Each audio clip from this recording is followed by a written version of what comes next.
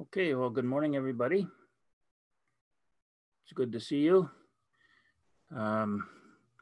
Steve was giving directions as to, using the hand raise signal there, so the blue hand would show up after I finish my remarks. Well, I think this morning I'm going to just jump right to that opportunity for you. It's been quite a week this past week, and things have shifted in some rather significant ways, I think. And perhaps you have some things on your mind that maybe you'd like to bring up or ask questions about or talk about in regards to what's taking place now these days, and how that might relate to our practice and the teachings here. So if you have any questions along those lines, anything you'd like to bring up, here's your opportunity. If no one does, then I have a question for you, but which I might bring up sooner or later anyway. But I see now we have Bill has a question. So Bill, if you want to take that, you have to unmute yourself. There we go. Thank you. Hi, Steve. I have a lot of things I'd like to talk to you about, having gone into your book, but I'd like to go back to, I think it was the last time you talked, and you talked about walking around the lake and the geese that were there, and the dog that went through and how the geese reacted. And then another time you were walking around, maybe the next day, and the geese were there and a cat walked through and how the geese reacted to that. And then you had a comment on that. And that brought up to my mind, I just want to ask you, what is, maybe it has nothing to do with this, but what is your, how do you deal with, what is your take on, and can you talk a little bit about coincidences? Yeah, could you just say, how are you relating coincidences? Are you suggesting that it's just a coincidence that the geese reacted this way? They parted when the dog came, they all kind of scattered, they started squawking and scattering. And when the cat came through, there was no reaction whatsoever among them. They just kept on eating the grass as they had been doing. The cat walked right among them. So are you asking, is this just a coincidence, do you think? Because I actually have seen this more than once. So.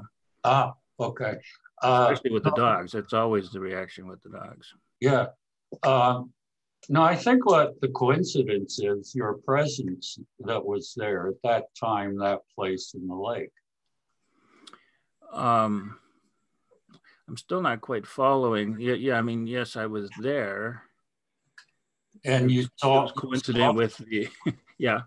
You saw the event. You saw the cat, or you saw the cat and the dog go through the geese. Yeah. And the coincidence I'm implying is that you were walking along there and you saw those two events at different times.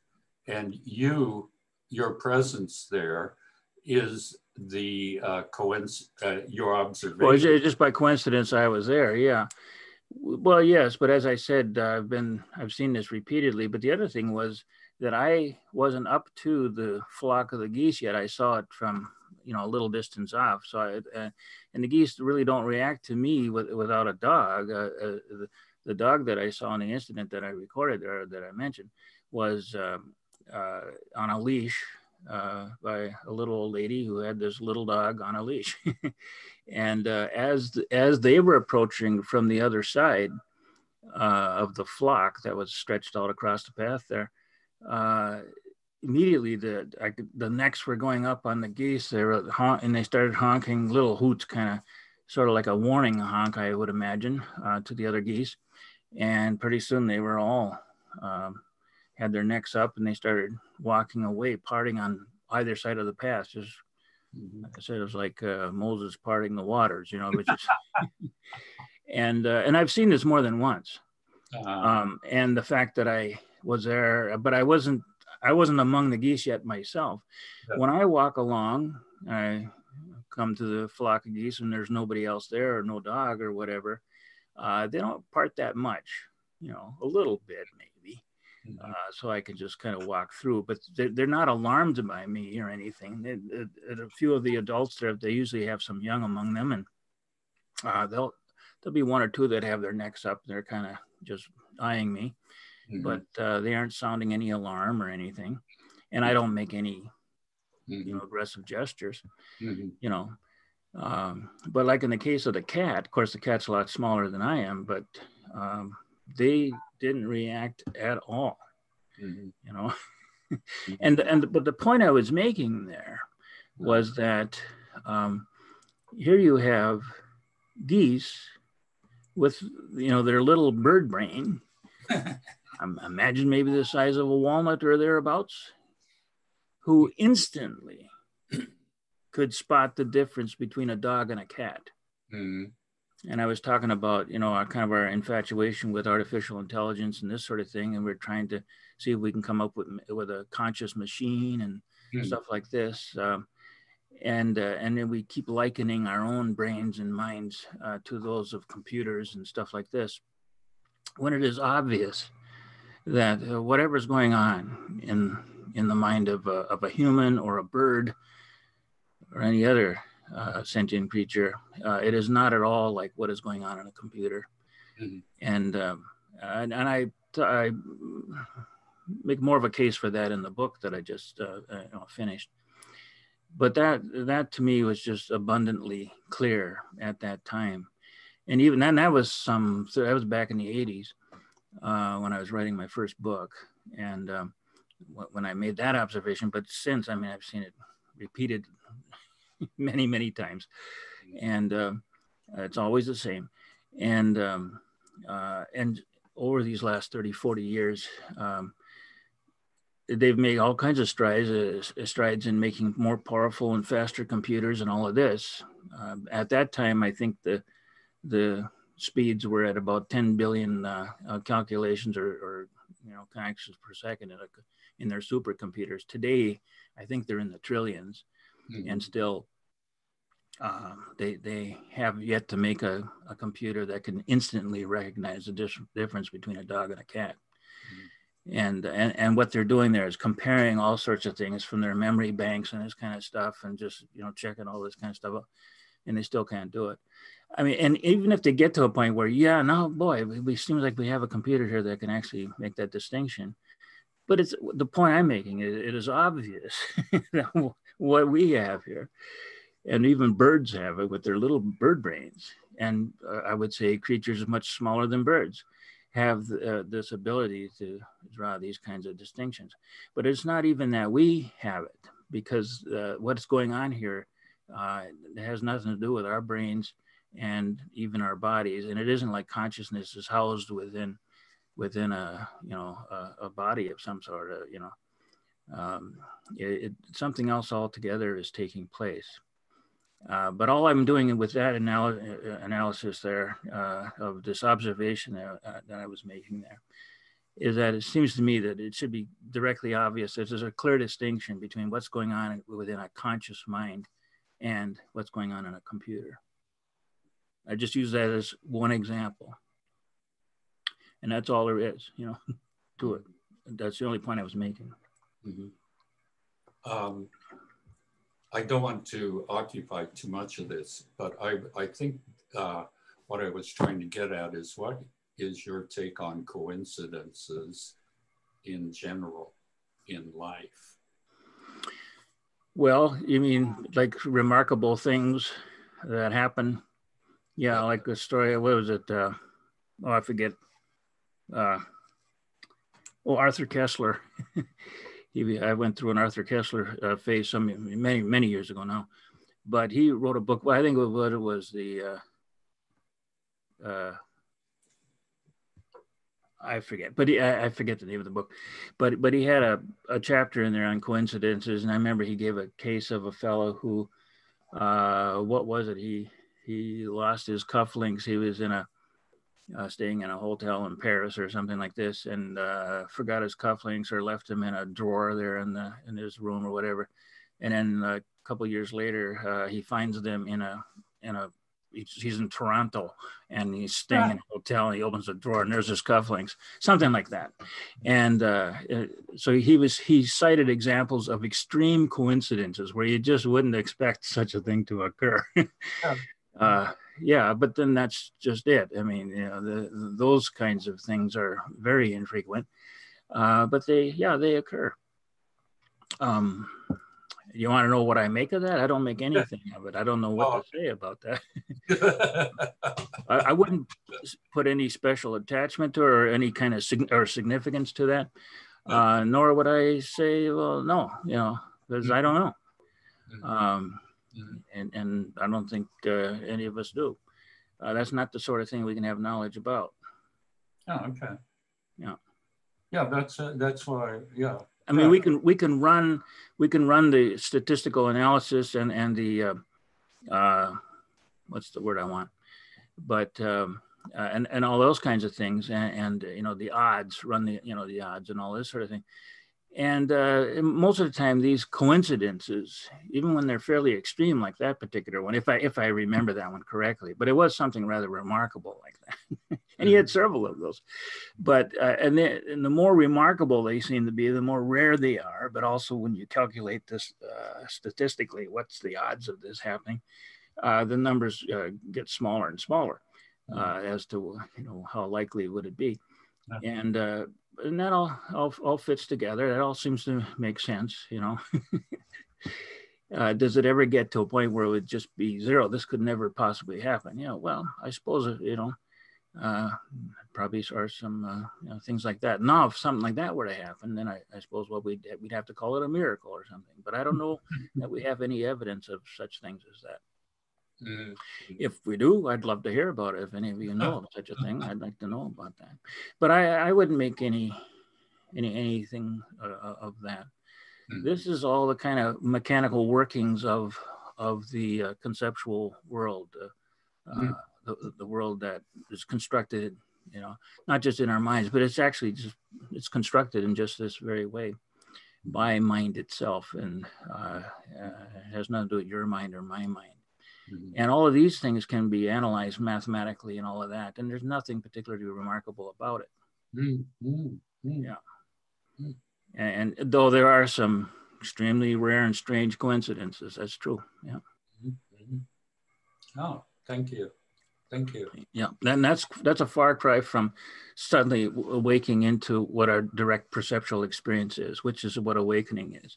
Yeah. And it has nothing to do with those kinds of analyses or things that can go on within the conceptual alone, which is where all these coincidences lie. Paradoxes are there, contradictions are there, all of that sort of thing.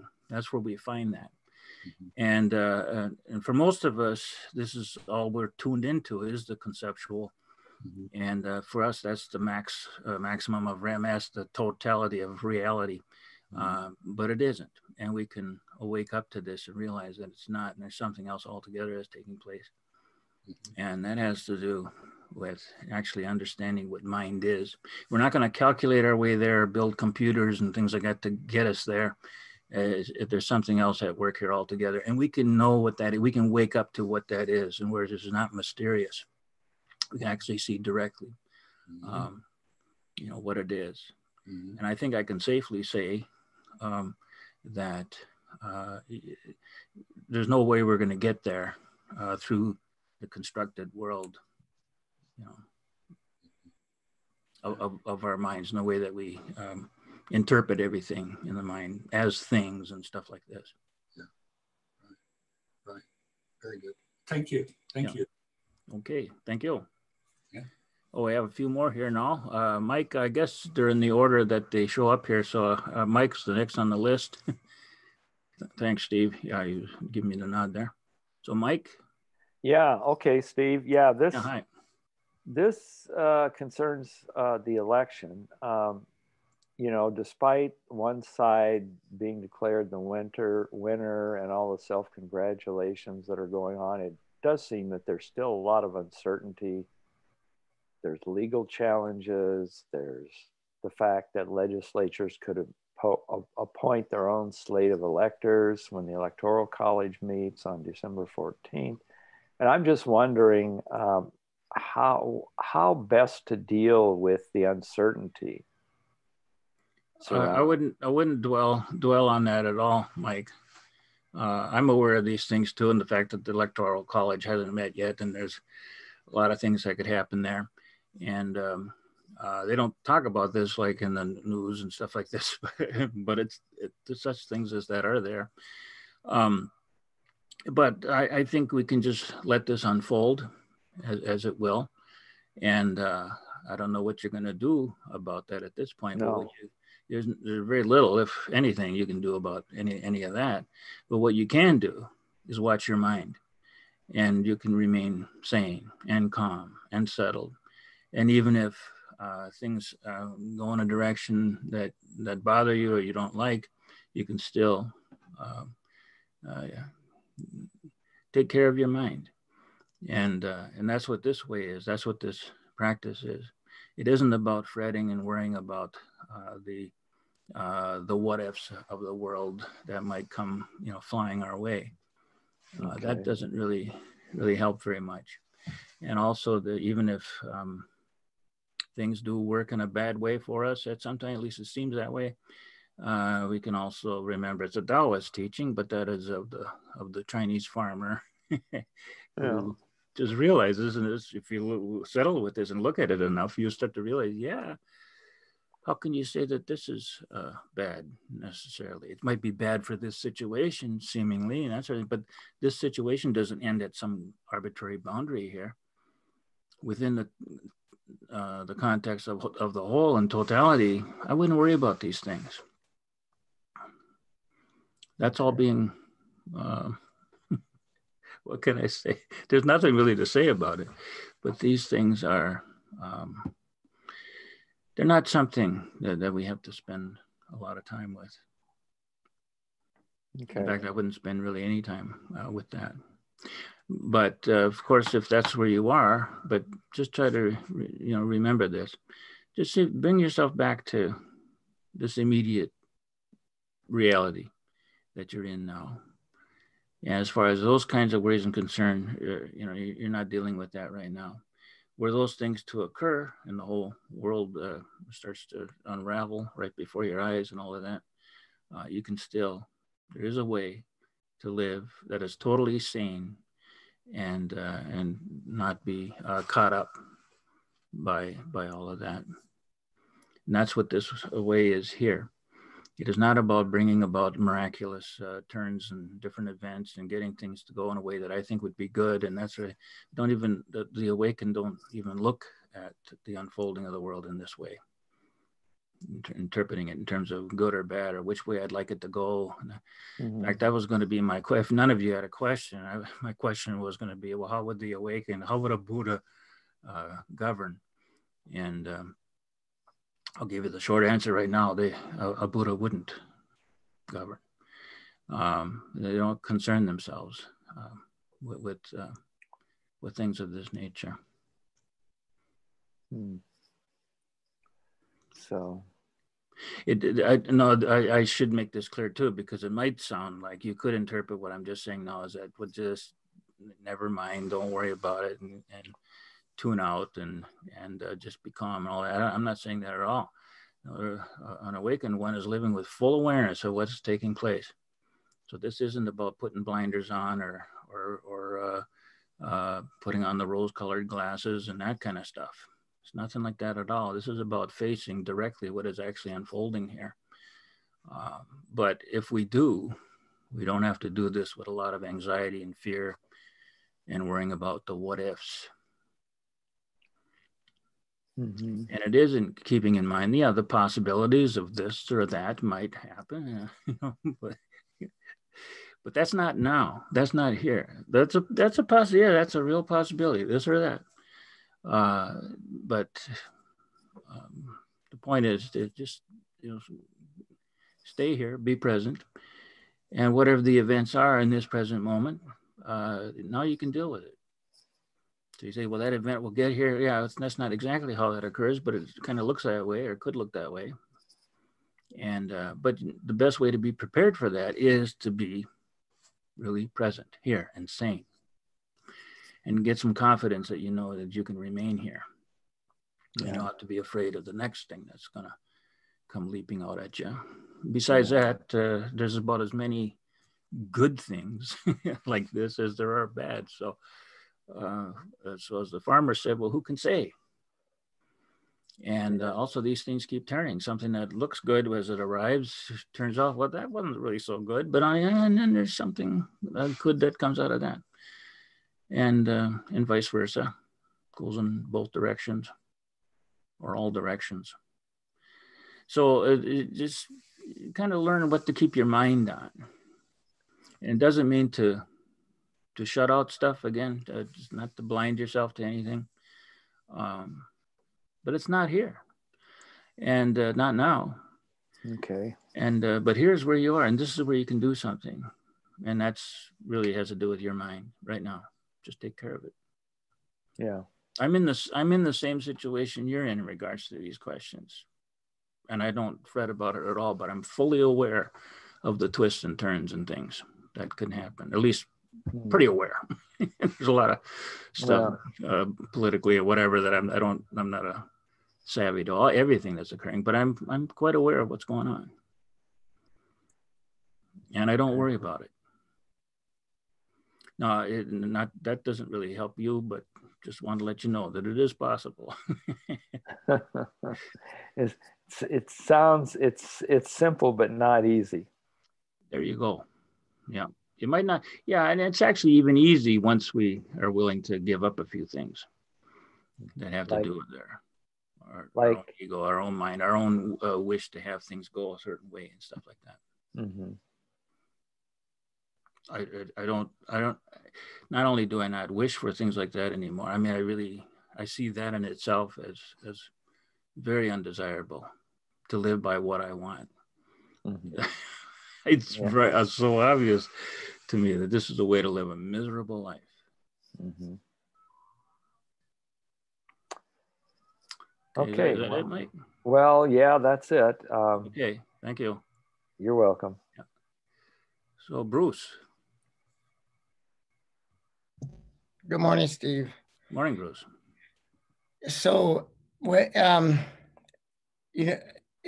as a microcosm of the overall situation, I work at a clinic, and people are with the pandemic and everything that's going on and all these quick changes that are coming up and having to adapt rapidly. People are worn out. We've had high turnover, people leaving at various levels, nurses, medical assistants, just people being stretched to their limit.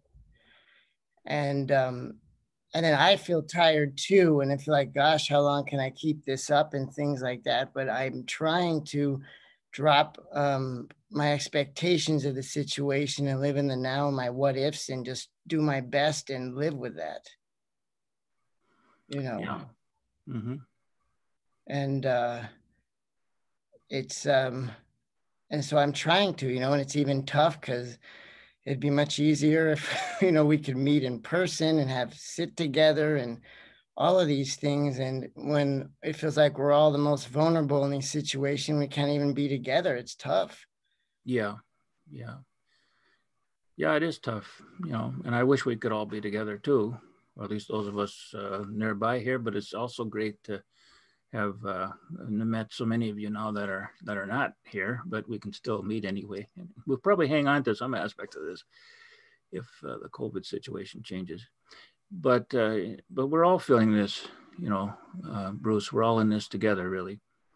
And but I hear you, and I have a lot of respect for those of you who are working in the medical field there, doing the various things that you do and the sacrifices you must make and the time you must put in and stuff like this.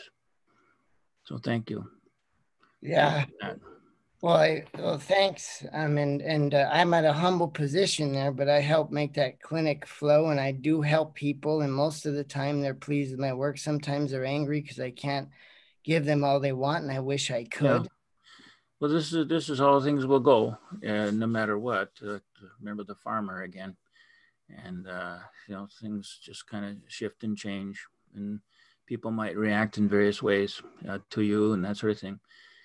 For each of us, if you just do your best, and stay here, stay present, take care of things as they're coming up now in this moment, and at least you won't have anything to second guess yourself about and that sort of thing. Yeah, if you could have done things better, yeah, maybe, but you didn't know it at the time, that sort of thing. So be easy on yourself, even if maybe some other people aren't. But now that's the other thing too, in learning to be present and taking care of each moment in this present moment. You won't have to, endure the kinds of sufferings that we'll heap on ourselves for feeling guilty or whatever. Because we didn't do such and such or whatever. Well, maybe at the time you didn't know, but also maybe at the time you're just totally exhausted, and any number of things are there. Sometimes too, yeah, maybe you were kind of lax in this point. I see this myself too, and then I realize, yeah, I could have done better there. But I don't beat myself up for it. I just realize that that's the case, and next time I hope I do a little better than that. But this is how we have to go. If we can live this way, be forgiving of each other and also forgiving of ourselves and all of that, then we don't have to react so deeply and personally and that sort of thing when the various slings and arrows come our way. So that sounds very naturally like the practice of vow and admission, and yeah. I think that it sounds to me like there's a power of non-judgment of ourselves and others, and then we can really learn and maybe do things better. Mm-hmm. Yeah, I mean, and another way of looking at this whole thing about judgment, you have to realize that is all abstraction, the judgment. You have to have put things into some kind of a conceptual form and then attach some kind of weight, good, bad, right, wrong, this sort of thing to it. This is becoming very abstract, and we're allowing that to kind of propel us around the room and through life and this sort of thing, reacting to this or that and one thing, when in fact it's all kind of insane. It's not, we're not reacting to what is really taking place. And but to the extent that we can really be present in this moment, we will be here, where well engaged in the life that we're actually living out. And this doesn't entail with it all of these other kinds of things that otherwise might crush us or disturb us or bother us or drive us or make us fearful and stuff like that, angry.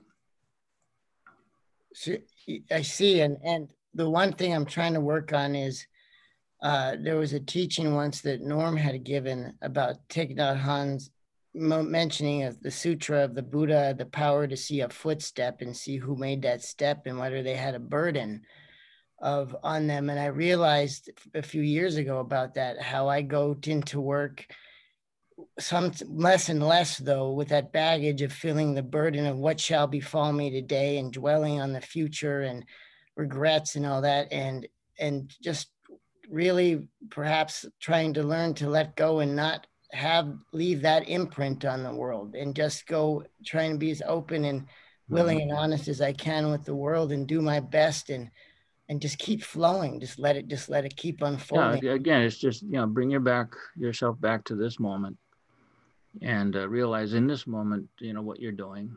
And there's times that we'll start weighing out in this these abstractions of our mind. As humans, we have this powerful ability to abstract our experience and to anticipate things that aren't occurring now, but possibly might occur with some measure of coincidence or whatever else, but there's nothing we can do about it. That's total abstraction, and that's not the actual life that we're living out. it's one thing to be aware of possibilities. That's one thing, but to start living out of fear and anxiety or drivenness as a result of those kinds of things, that's not particularly helpful. All the while we're doing that, we're not here in this moment that's actually being lived out. So to the extent that we can bring ourselves more to this moment, that's what we need to do. You'll be more settled, you'll be more sane, more calm, you'll see more, and you make wiser decisions and all of these kinds of things if you're just here. So it's just a lot easier in the end, though it might be difficult at first to remind ourselves when we're tossed away by this or that, to realize what we're doing and then just to come back. It's hard just to drop the things that might be gripping us at the moment.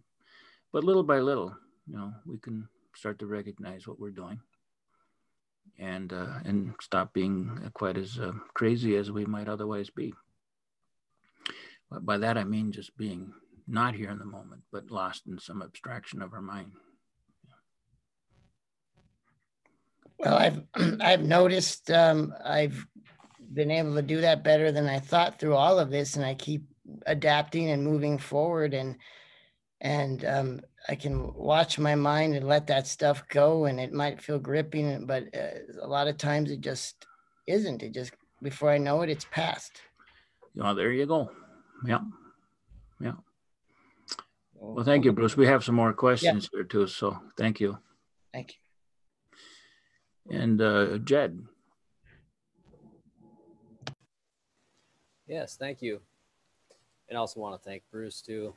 Well, there you are. Okay, I was trying to find you on my screen here. Okay. So yeah, just appreciation to everybody here. Yeah. Just wondered about something we've been hearing a lot about: division in America. I think a lot of us have experience of feeling maybe strained relationships with different people, family, friends, so forth. And it seems like you kind of addressed this at the end of your comments in the last question, but just wondered what you thought of that. And then also this impulse that maybe we feel strongly about a certain issue, but it almost seems like no matter what we say, we're just causing more conflict by bringing it up. So it can be a challenge, I think, to try to address the things that we feel about, but then also be not judgmental at the same time. And my mic's a little messed up, so I think I'll just hand it off to you to answer it here. So. Okay. Well, in dealing with other people, that sort of thing, who might have strong opinions that differ from yours, and our tendency might be to get in there and to try to straighten them out and show them how wrong they are and this sort of thing. That's really not very helpful. And it might be better to just take them on the ground that they're standing. Just get on that ground yourself and try to put yourself in their position. Just try to best understand it as you can. And then perhaps ask questions of them. Like, so you say, well, you're looking at, I can see why, you're looking at this, but then maybe you have a question about it. But we can do this without challenging them or without, what would be the word? I don't want to say attacking, but without, and diving in there and wanting to show how wrong they are and how crazy they are and stupid they are and that sort of thing. And how angry it makes me, when you say stuff like this, things like that aren't very helpful. But if you get there and put yourself as best you can, maybe it's next to impossible sometimes, perhaps, but get into their space a little bit, see where they are. And there might even be a few points in there that resonate with you, that make sense to you, and that sort of thing. And maybe from there, you can then ask, some questions and to help them think about the position they've taken. Does it make sense? I don't quite, without attacking, you can say, well, I don't quite understand.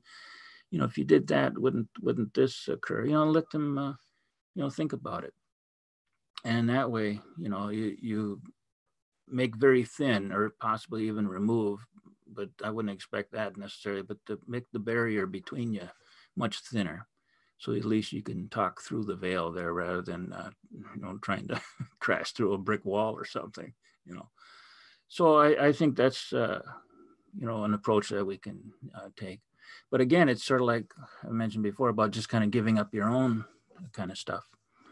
And you can give it up without really maybe, well, it's best if you don't really hold too much in the first place. So, and then it's easier maybe to talk to others. Of course, in this moment, yeah, you can see that, well, this alternative would be better than that. That's another thing too, I was thinking I could have talked about today too, is, and I did talk about this, I have talked about this before, but from the point of view of it's not really a point of view though, of the awakened, they're not coming from some particular point of view, but are always holding in their mind the totality, and just see this from the standpoint of wholeness and totality. And so then they won't be coming from some particular view, but to the extent that we can do that, we can get outside the tight confines of our own little space here and what we think is right and good, and this must be so and all that. It'd be much easier to then talk with people that we might otherwise be really at odds with and angry about and stuff like this. As for the belligerent person who you can't reach or engage in some way, something, if you run into something like that, and that can occur as well, that might be best just to avoid getting caught up and just be polite and exchange in ways like that. But you don't necessarily have to. I know in my own family, the family at large, we say like at the old cliche thing here, we all get together for Thanksgiving, that kind of stuff, when you meet relatives that you don't see too regularly. And yeah, well, whenever we have these kinds of engagements in my larger family, and we're not going to meet this year at Thanksgiving now, so but just because of the COVID thing, as many people probably aren't. But anyway, it's sort of an unwritten rule. I don't recall it has ever been spelled out, but we don't talk politics. We know the positions that different people have and stuff like that, and so it almost never comes up, unless everybody left in the room happens to be of the same kind of persuasion or something like that.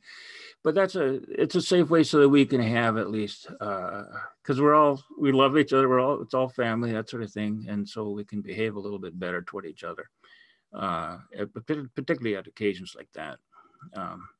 It just works a little better. But otherwise, if you are on a one-on-one, one-to-one, that sort of thing with somebody, just see if you can get into their space a bit and talk from there. Even from your own point of view, I mean, you can do it as long as you don't use yours as a sledgehammer to go after them. So I don't know, did I answer you there, Jed, or not? Yeah, very much. Thank you. Yeah. Okay, thank you. So Yassine. Oh, hello. Hi, Yassine. Hi. I would just have a question on if you can maybe help me, like, or help us, like, understand, like, Dogen's Uji, being time. Uji, yeah. Mm-hmm. Yeah, like if you would have like maybe like some pointers or like some ways of like getting the gestalt or something, Well, or maybe how has your understanding changed, like, decades after decades of, like, what this stuff was all about. Oh, and Uji, yeah. Well, that's that would be very difficult to lay that out here. But mm-hmm. Uji is being time, general translation into English, an essay by Dogen. But he gets into some very subtle things there. I don't know if I can say too much right here to a general audience or to many people who haven't read this yet or encountered it. But it is a fascinating thing. If you want to bring that up with me sometime, if we have a one-on-one with Doko-san, nothing comes to mind. I almost mentioned in the Busho that we had, the Bouchot class. Some of you were in the Bouchot class, and I think you can still tune in and get it on our website. Okay. But yeah, but there were several places, and toward the end of Bouchot there too, there's times when Dogen is touching on things that remind me of Uji anyway. And and I was going to make some reference to that here and there, but I never got around to that. So for example, when he says, climbing the mountain and crossing the rivers and arriving in a Vermilion Palace or something, right? Mm-hmm. And he's saying that so it's like an analogy, like, okay, before he was crossing the river, and now after that he was climbing the mountains, and now he's in the Vermilion Palace, which means like he's awakened or something. But in reality, he's saying that the rivers and like the mountains are not in the past or something. They are there with him or something. Mm-hmm. So it's a kind of like the past is still present, like shaping, structuring this moment. Mm-hmm. Well, climbing something the mountain, like that. Mm-hmm. And climbing the mountain is now. And crossing the river, and so whatever it is right now, it is talking to you, and that's what this hour is. That's what this time is, and it is manifesting in just this way here and now, and so that's one of the points that Dogen was bringing us back to, just to notice that we tend to see ourselves situated in a place.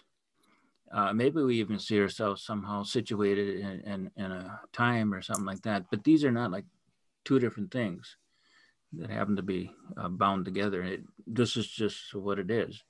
It is, this being is as much time as it is what we might think of as being. And being, oh boy, being is a tricky word though, and I would have quite a bit to say about that too. But this really isn't quite the place to. Sure, no problem. Yeah, no problem. Yeah. But if you want to bring it up with me sometime and some specific things that you've read, please do. Sure. I had a question on continuity as well, but I had a question on continuity as well. If you could point at like the illusion of continuity, but if you don't have time, it's fine. Well, that's a little simpler to dive into there. But this is basically this is what the Buddha was referring to. You're talking about continuity, right? Yes, continuity. Yeah. So it appears like the object of consciousness appears like it is. Continuing from one moment to the next. And this is what the Buddha referred to as rebirth consciousness, and which has been taken by many people mistakenly that he's talking about something like reincarnation, and that isn't it at all. But that conflicts with pretty much everything else the Buddha taught. And there's some real problems with that. But that was the culture in which this was spoken, and it came filtering through. And so it gets interpreted that way quite a bit. But actually what he's talking about is this illusion of continuity. But it is basically that the way consciousness functions is that this moment looks very much like what just preceded it. And with that, then the various objects that we take to be separate and real and distinct and persisting through time and that sort of thing, permanent, or at least in a limited way, we see those things as continuing through time, and so that gives it a kind of a sense of continuity of the actual object. The continuity is just simply that this moment looks very much like what just preceded it, and it's not of thingness. It's not of and actually this feeds then back into what Dogen is talking about. And again, there's some real problems in how we might want to interpret, or it's how we can easily misinterpret, what's being pointed out here, because we will normally come at these kinds of teachings and things with our own. We're probably not even really fully aware of our own. What can I say? Not biases, but preconceptions. Well, there are our own impressions and ideas about how things are. We see continuity, we see permanence where there just simply isn't any, and that sort of thing. Mm-hmm. So when these kind of writings, these teachers are talking in the way that they wrote in the way that they did, it's very easy for us to misinterpret what they're saying because we simply don't see it in the way that they're speaking of.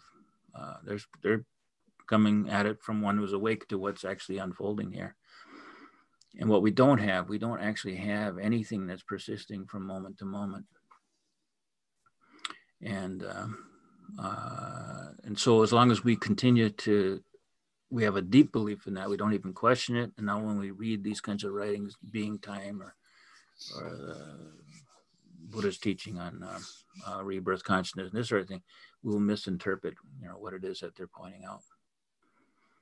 So that's probably about all I can say right now. But these are quite profound and interesting questions you've seen. Okay. No, I wish I could give. If I devoted a talk to this on a Sunday morning or something, maybe that would be one thing. But there's quite a bit here, and it's hard to really, pick out much that will make a lot of sense without a lot of background behind it. So, and only because it counters so much of our normal everyday understanding of what our experience is. But thank you. These are very good questions. Thank you very much. Thank you. Shirley. Hi, Steve. This is actually for Steve Matuzak. Oh, okay. Yeah. All right. Thank you, Shirley. Yeah, I can't raise my hand, so I asked Shirley to raise her hand instead. Oh, I see. Okay.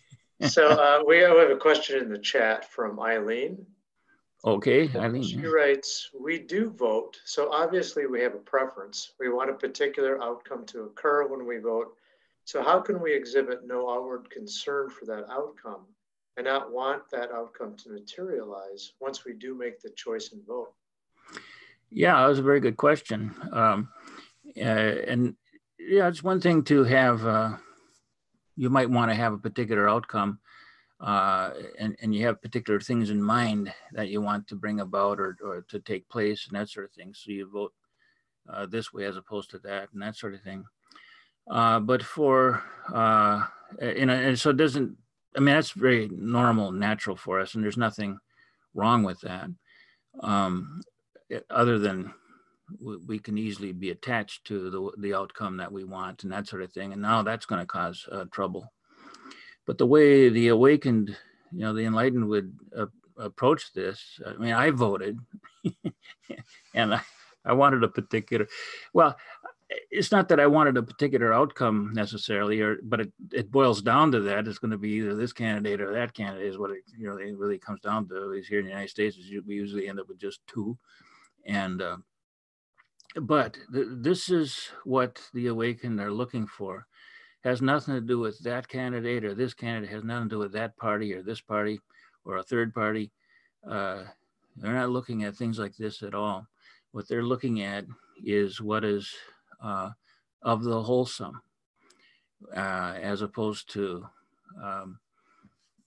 the fractured and the divided, and so the voting would just go in that direction.